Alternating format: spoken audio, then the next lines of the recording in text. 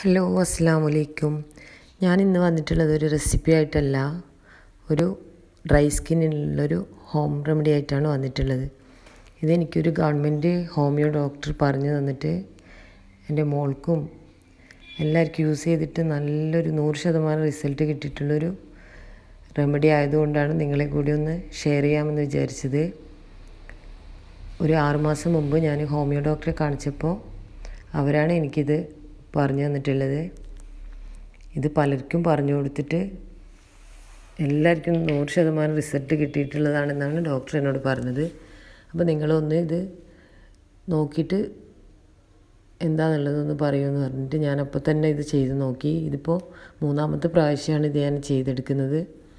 ഇത് ഒരു പ്രാവശ്യം ഇത്രയും ഉണ്ടാക്കി കഴിഞ്ഞാൽ ഒരു 4-5 തവണ നമുക്ക് ഉപയോഗിക്കാൻ പറ്റുന്ന ഓയിൽ ഇതിൽ നിന്ന് കിട്ടും. ഇത് എങ്ങനെയാണ് തയ്യാറാക്കുന്നതെന്ന് കാണാം. വളരെ എളുപ്പമാണ് തയ്യാറാക്കാനായിട്ട്. ഞാനിതിന് ഒരു അരമുറി തേങ്ങയാണ് എടുത്തിട്ടുള്ളത്. അത് ചെറുതായിട്ട് ചിരകിയിട്ട് നമ്മളിങ്ങനെ കൈ കൊണ്ട് ഒന്ന് നല്ലോണം ചൂടായി വന്നതിന് ശേഷം കുറച്ച് ലേശം കളറൊക്കെ മാറിയതിന് ശേഷം ചെറിയ സിമ്മിലിട്ട് അവിടെ വെച്ച് കൊടുക്കുക. ഇടയ്ക്കിടയ്ക്ക് ഒന്ന് ഇളക്കി കൊടുക്കുക.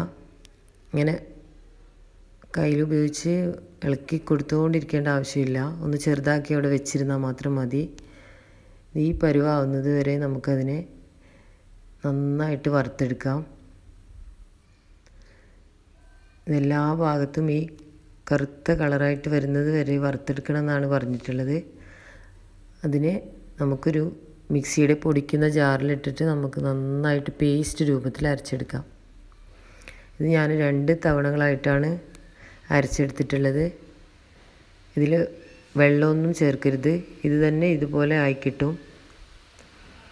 ഇതുപോലെ കറുത്ത കളറിൽ നല്ല പേസ്റ്റ് പോലെ കിട്ടിയിട്ടുണ്ട്. ഇത് നമുക്ക് കുറച്ച് വലുപ്പമുള്ളൊരു ബൗളിലേക്ക് മാറ്റി കൊടുക്കാം. ഞാനിവിടെ ഒരു ചെറിയൊരു ഗ്ലാസ് ബൗളിലേക്കാണ് മാറ്റി കൊടുത്തിട്ടുള്ളത്. അത് പിറ്റേ ദിവസം നോക്കുമ്പോഴത്തേക്ക് ഇതുപോലെ ഓയിൽ മേലെ വന്നിട്ടുണ്ട്.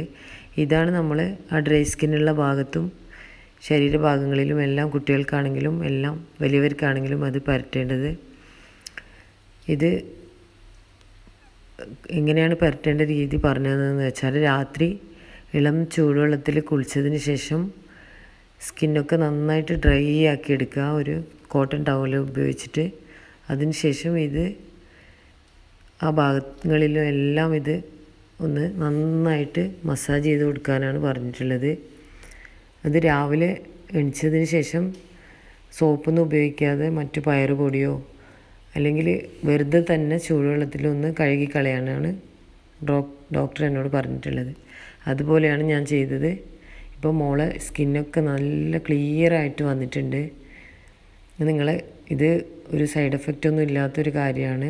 ഇത് ഒരു ചിലവും ഇല്ലാത്തൊരു കാര്യമാണ്. അതുകൊണ്ട് നിങ്ങൾ എല്ലാവരും ട്രൈ ചെയ്ത് നോക്കിയിട്ട് തന്നെ ഇതിൻ്റെ റിസൾട്ട് മനസ്സിലാക്കുക.